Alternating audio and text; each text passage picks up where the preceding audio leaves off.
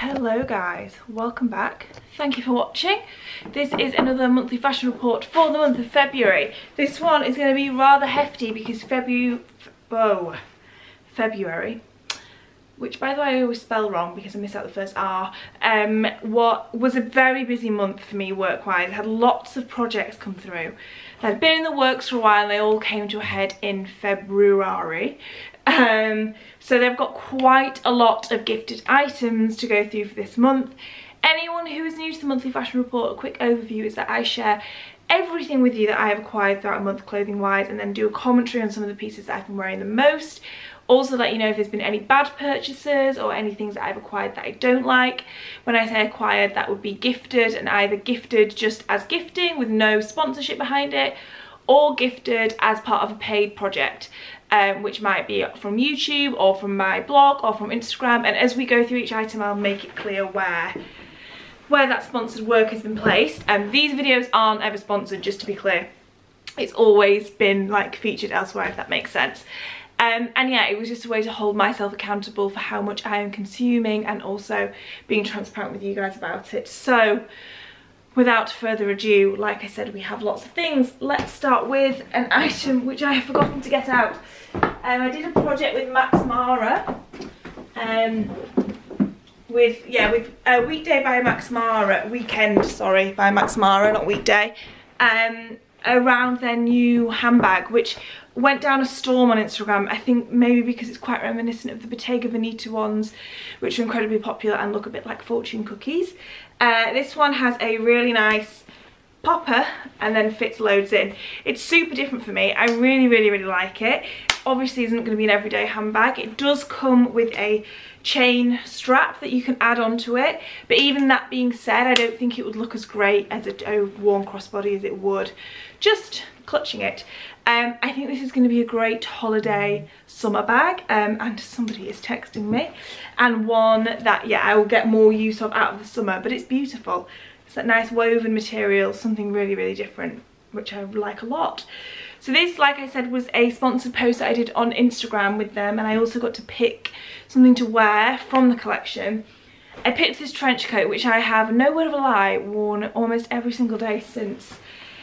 So again, this is from the Weekend by Max Mara range. It is a beige trench coat, but the perfect shade of beige, with tortoiseshell buttons. You'll see better in the cutaway. I'm going to do an absolute dreadful job of showing you here. But it also has sort of buttoned side vents, which I've kept buttoned up, but you could unbutton them, obviously.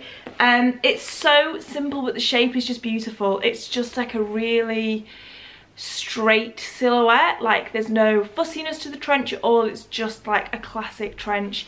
Even it does have a belt around the waist, but it doesn't cinch it in any way whatsoever. It's just gorgeous, and the finishing of it is beautiful. Like this, the details, like the way there's this inner panel for where the buttonholes live. It's just gorgeous, and I'm so chuffed with it. I had been wanting another beige trench for a while, but hadn't been allowing myself to get one, and then this came into my life at the perfect time, and like I said, I've been loving wearing it. So that was the Max Mara project that I did. I also did a project with Amazon Fashion, which is a blog post and some Instagram content, and for that I had to pick 2 outfits. So I picked from brands, I have so many brands on there, it's crazy, but I picked from brands that I already knew that I really liked so that I could talk about it. One of the things I ordered did not turn out well. I don't have them anymore, but I ordered the Doc Marten Brogues, which are very similar to these, which we're going to talk about later in the video. I got the ones with the yellow stitching, and I didn't realise that a men's 7 doesn't convert to a women's 7. So I ordered the men's pair, and then obviously they were absolutely huge. So I'm going to insert a photo because I took photos in them. But obviously mentioned all of this in the blog post. At no point have I been like, these shoes have turned out great, because you're never going to see me wear them again, because they have already been rehomed to somebody who they fit. But it did make me want to maybe order them. These aren't them, I don't know why I'm holding them like that. With the all black. They do them without the yellow stitching, so it's just got like the black gum sole, which I think is really nice. Because as well, once I had the yellow ones, I was like, styling wise, they're so similar to those Proenza ones.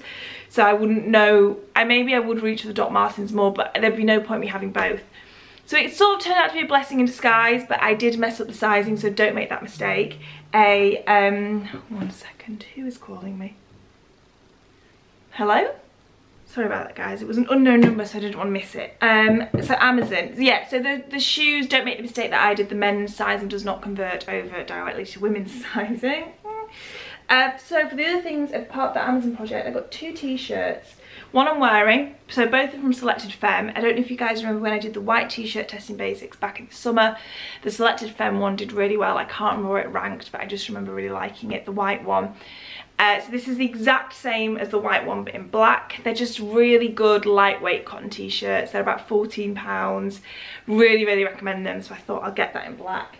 And then I also picked out this long sleeved one, a long sleeve Breton stripe one, which is a much thicker material with really nice long sleeves, really simple, a great neckline. Just really like it. I think I've got one Breton tee from Uniqlo, which is mostly white with thin blue stripes, as opposed to this being quite as even as this. Well, actually the blue stripes are a bit bigger on this one, but it's just such a classic, and I like the fact it's long sleeved, and it's coming up to the time of year where long sleeve t-shirts will hopefully be worn more often if the weather stops being quite so cold and windy. So those are the 2 t-shirts, and then I got 2 pairs of jeans. Got a lot of denim in this video. So I got 2 pairs of Levi's jeans. These are the 501 cropped, and I've never had this pair before, which I don't know how I've managed to not have this pair, because you guys know I have had a lot of Levi's in my time. I got them in the washed black and in this blue, which is quite an intense mid-wash blue. It's the same mid-wash as that I have in the rib cage from Levi's. I got them both in a waist 25. They both fit brilliantly, and I'm surprised I've managed to overlook this style of jean for so long. I think it's because I have so many 501s, well not so many, but maybe 3 pairs, different vintage ones, and the fit's always quite different, and so I always think, oh, for 501 just go vintage, because they're, you know, you can get some amazing ones. But these are really, really, really good, a really good fit in both of them. A really nice leg length is what I'm trying to say. Not cropped at all, even though they're called the 501 crop. Initially when I looked at it, I was like, oh, it's going to be like too cropped on me to wear in the winter with boots and things, which is the problem I have with the ribcage ones. But they're brilliant. They're both so good, and they're getting huge thumbs up from me. As you'll see in the cutaway, they just fit really well. So this was a success, and I will wear them both a lot going forward, so I was pleased with that. And then the final thing I ordered from Amazon was a new pair of sunglasses. I have these ones in the tortoiseshell, and they are some of my all-time favourites. I think they're so flattering. I don't really suit that many styles of sunglasses. I like to think that I do, but reality and my track record with ordering anything except sort of like a Wayfarer style sunglass has just been like, you look like an idiot in those. So I'm going to stick to what I know from here on in. The tortoiseshell ones I have worn to death. I also have a black pair of classic Wayfarers. These are called Clubmasters, and now these. And I love them, and we'll wear them loads. So that was a very successful collaboration with Amazon Fashion. Obviously I picked everything, they gave me a voucher. Well, very successful except for the Doc Martens, but like I said, a silver lining has come from that. The next project, I'm going to stick on projects while we're here. The next project that I did was one with Everlane. Oh, that was an awful noise. Again, this was based around denim. I'm wearing one pair of them now, but they sent me 2 pairs in 2 different washers. These are called, am I going to get this wrong, the High Rise Straight Jean. Are these called that too? Yeah, that is. They'll be linked in the description box as well. So again, as I did with Everlane in Testing Basics, I went down a waist size. I have them both in a 25 regular leg length. They also do them in a short leg length. The ones that I used in Testing Basics were called something like the Cheeky Mid-Rise Vintage, something like that. I can't remember exactly the order of the words. These, even though they're called something different, are identical, I would say, to the ones that I did in Testing Basics, which were mid-wash pair, and fit great.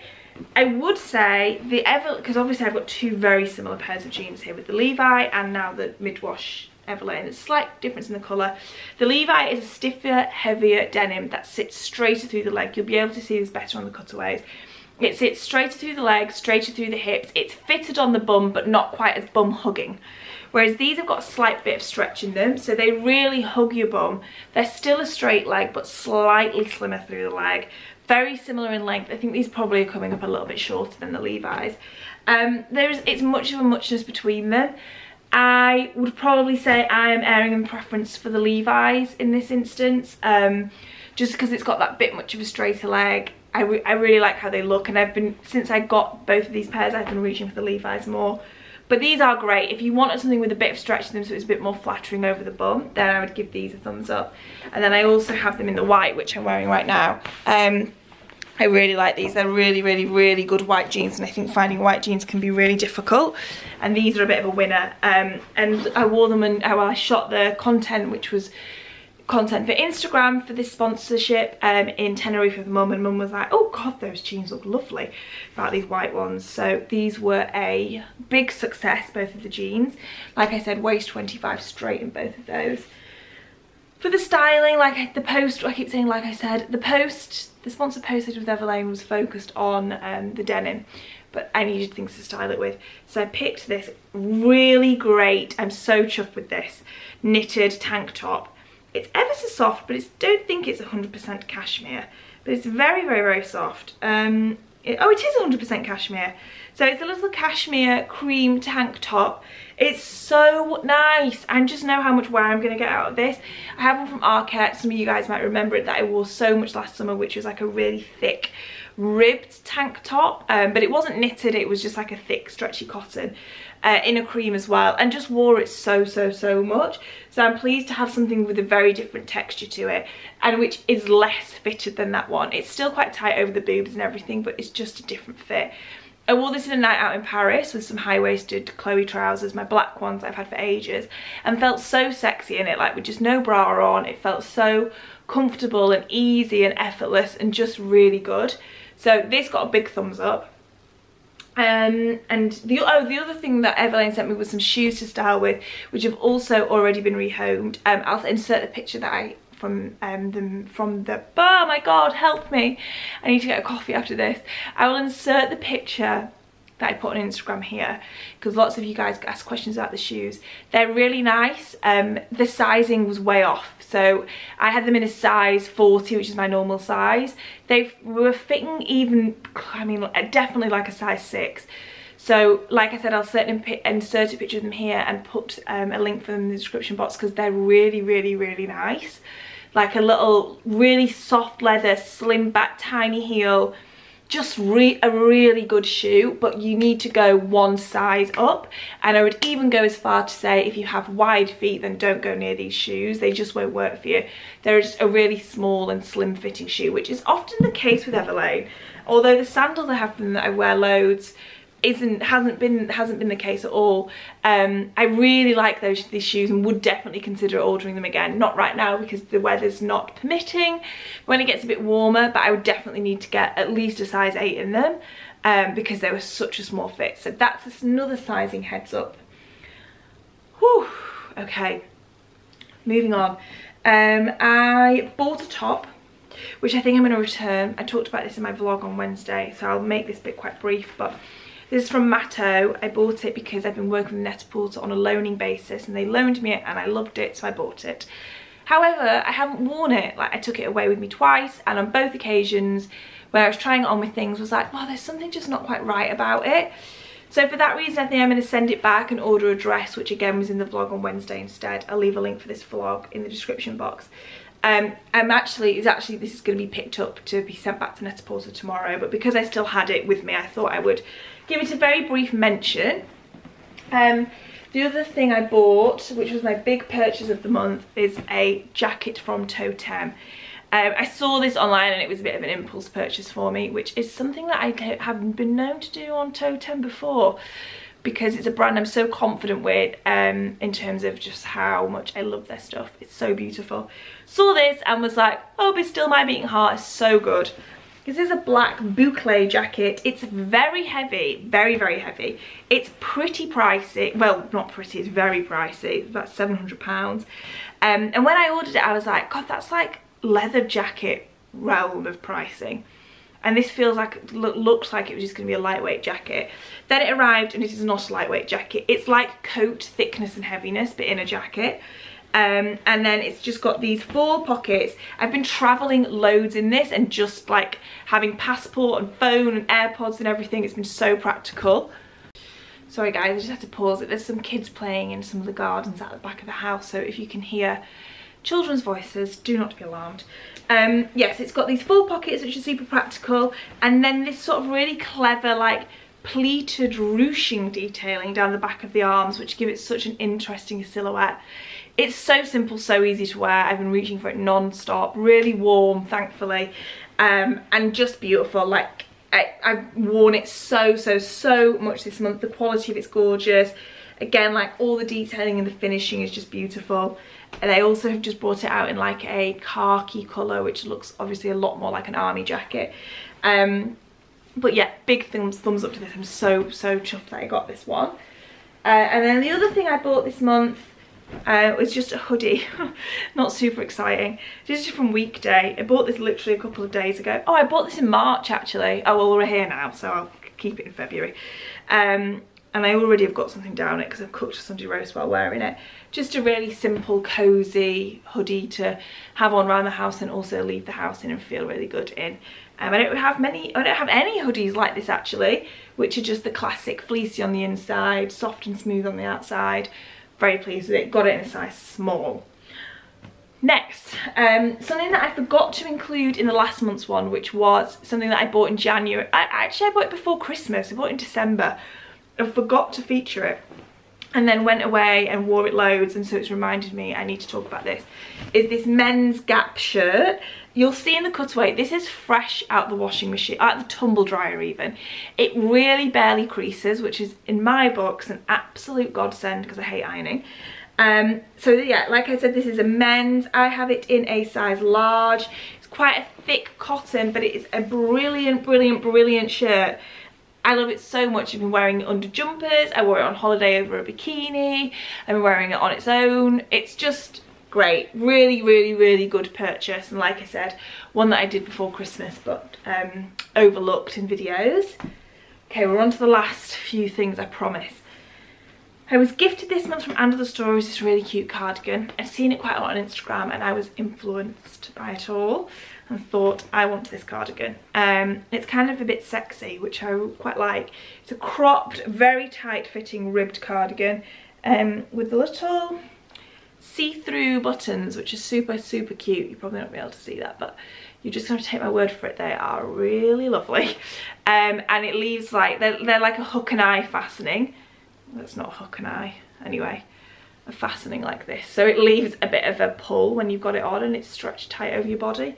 It's just really cute. I really like it. I think it will look really good with, it's quite cropped, so for me I don't really like getting my midriff out, so I'm better to wear it with very high-waisted jeans. The Levi column jeans that I featured in last month's fashion report like meet this perfectly, and things like the Phillip Lim suit trousers, which were in Testing Basics, work really well with this. So this has been a very nice little gifting. Thank you, Under the Stories. I really think it's just like a nice amount of sexy too.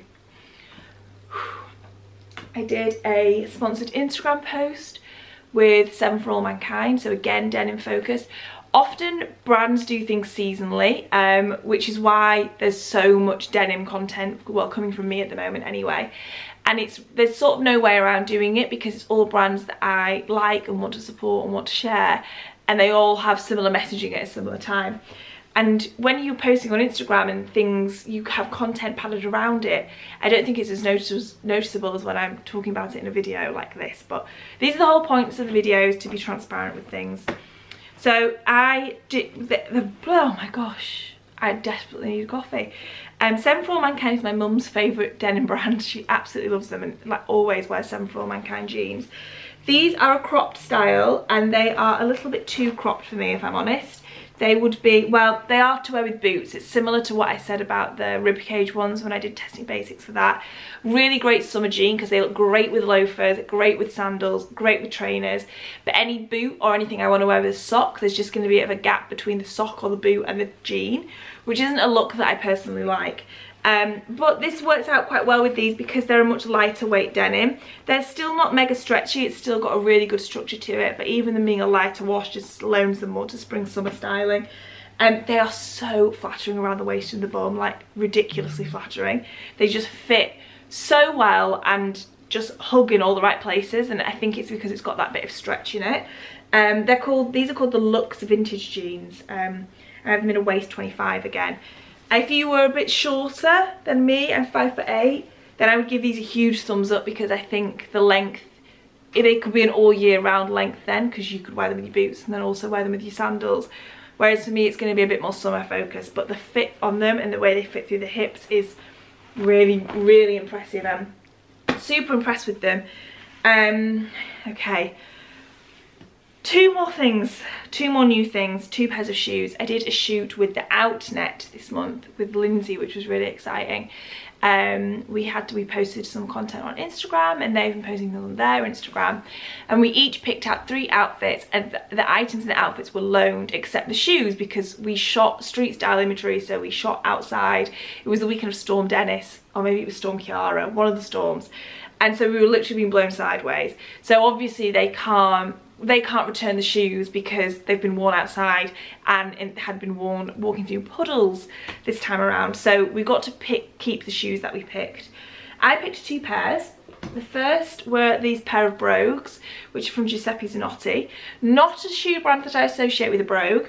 They're really nice. They are way more comfortable than my Churches, which are also patent Brogue. They're a bit chunkier than those as well. They still don't quite feel as classic as the Churches ones, and they actually have this, I think, is it called broguing detail actually? Is that what makes it a Brogue? I don't know, but you know what I mean, the like punchy bit, punchy crinkly bit, let's say that. Yeah, they are so comfy, because I've literally obviously wore them the day that I got them. Always risky, and as opposed to the Churches ones, which I have worn so many times, and whenever I take a break from them and put them back on my feet, I'm like, oh Jesus, we're back to square one. These were comfy from the get-go. Really nice chunky sole. Really, really, really impressed with them. I will put a link to them on the Outnet if they are still available.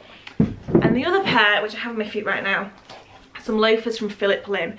These white leather loafers. I want you to be able to see how soft this leather is.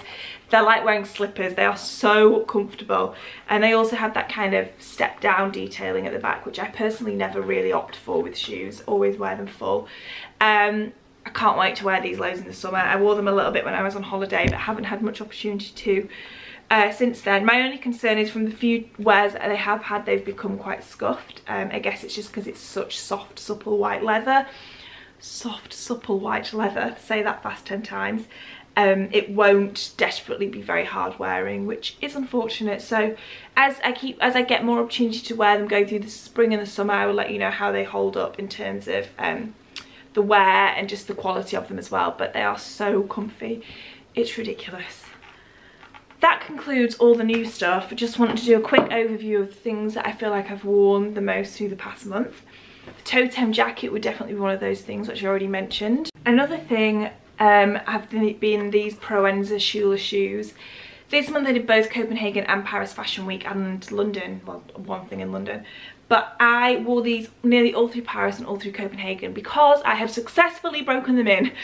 It took quite some time and quite some perseverance and quite a lot of Compeed blister plasters, but we got there, and I can now walk all the live long day in them and be perfectly comfortable, and I'm very, very, very, very, very chuffed. I love them. Definitely some of the most favourite shoes that I've had over the past few months, and they look great with everything. I'm really enjoying wearing them in evenings and just how sort of effortless and cool they look, but obviously also daytime with denim and things like that. They've just been such a great shoe, so I've worn these loads.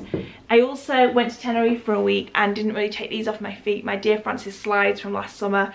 I feel, I don't want to jump the gun, but I feel this summer I'm going to be more into the chunky sandal as opposed to the skinny strappy sandal, which is what I wore a lot of last year. Whereas these I think might reign supreme. They are just so comfy and they're so good. Go look with everything, look great with like trousers, shorts, denim shorts, dresses, you name it, they work with it. So big thumbs up to these. And finally, the Arket Blazer, which was in last month's fashion report. I wore this loads and loads and loads, again through Paris, again when I was in Tenerife. just loads. It's like the perfect amount of oversize. Also, especially in Paris, got a huge amount of compliments on it, like, well, at least one a day, which feels like a lot, especially over Fashion Week. But it's just such a great fit, so I really, really, really recommend it to anybody who's in the market for a black blazer.